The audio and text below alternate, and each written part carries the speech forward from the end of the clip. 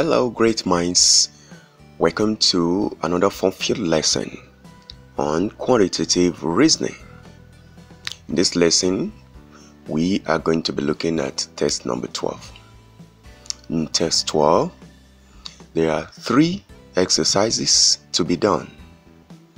3 exercises, but we are going to start with exercise 1. Of course, we have operation methods of multiplication, division, and the use of imaginary number 2.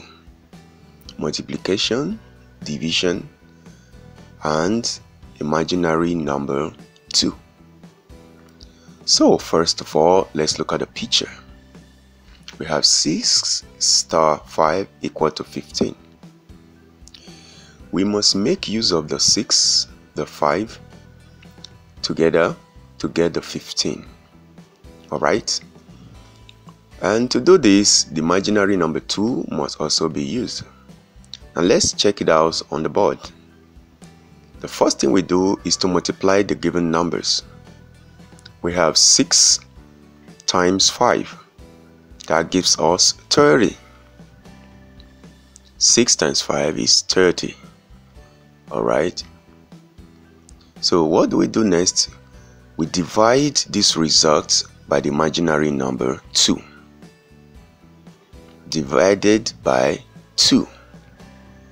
So when you divide 30 by 2, of course the result is 15. So this is how we got the 15. You can also try to find the other 2 numbers. For example, the 5. Okay, so we make use of the 6 and the 15.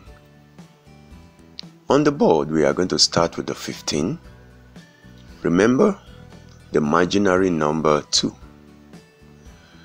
Because we divided to get 15, so we are going to multiply by the imaginary number. So when we multiply 15 by 2, we get 30. Now what do we do with the 30 and the remaining number? Of course, we divide. So we have 30 divided by 6. The result is 5. So this is how we got the 5. So the same way we get the 6. Now let's look at the second exercise, where we'll make use of addition, subtraction, we use multiplication, we will use division, and also imaginary number 2. Alright? Okay, now let's begin. This is the picture. It has 2 sides. The 2 sides are independent of each other because numbers on the left side don't need numbers on the right side. Alright? So let's begin.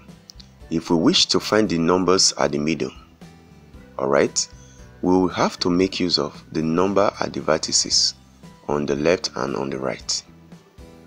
Now let's start with the numbers on the left. So the first thing we do to get the number in the middle is to add up the number at the vertices. So we have 2 plus 4. That gives us 6. 6, therefore, is divided by an imaginary number 2. Okay, so we have 3.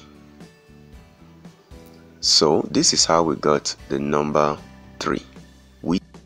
Now, if we wish to get or solve the problem on the right side, we followed exactly the same procedure but making use of the numbers on the right side.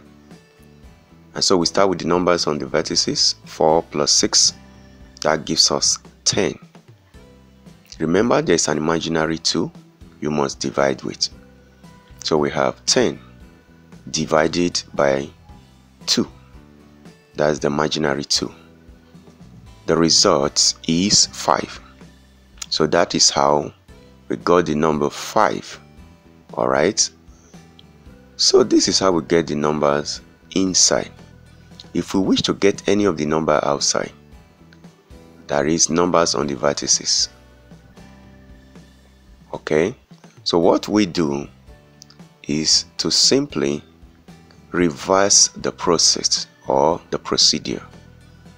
We start with the number at the middle, which is 3. This time we multiply by the imaginary number 2. So 3 times 2 gives us 6. So to get any of the number at the edge, we subtract the remaining number. So 6 minus 2 gives us 4. So the way we get this 4 is the way we are going to get every number on the edge.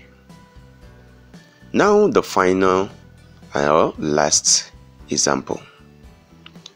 We are going to be making use of addition in this picture.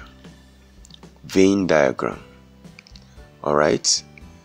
If you look at this picture, it has 7 different sides. Each represents a problem. You can see we are going to highlight 5 of these problems. Alright. The first one is how many pupils like the 3 pets. Of course, it's the number at the middle where the 3 circles intersect. The number there is 3. So the answer to the first one is 3. How many pupils like dogs only?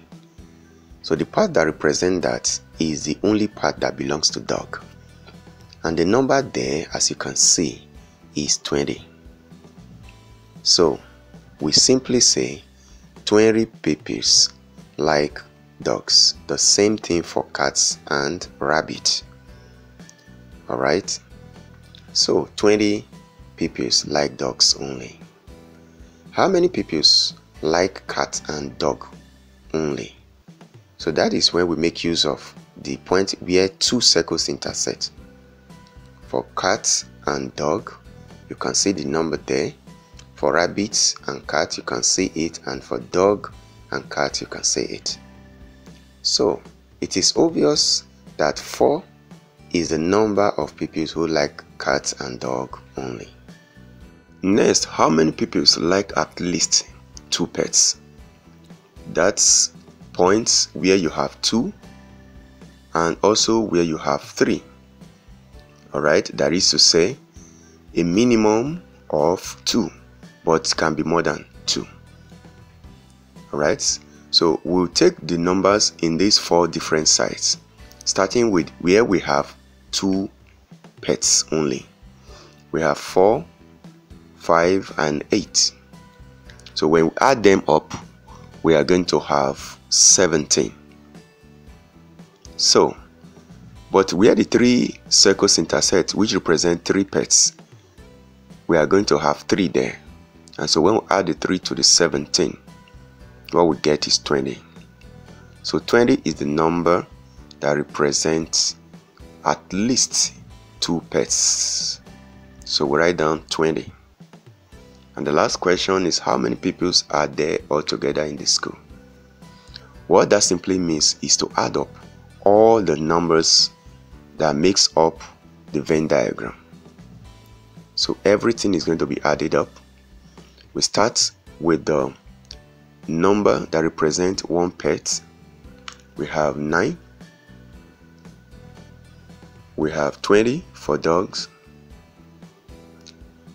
And we have 36 for cats.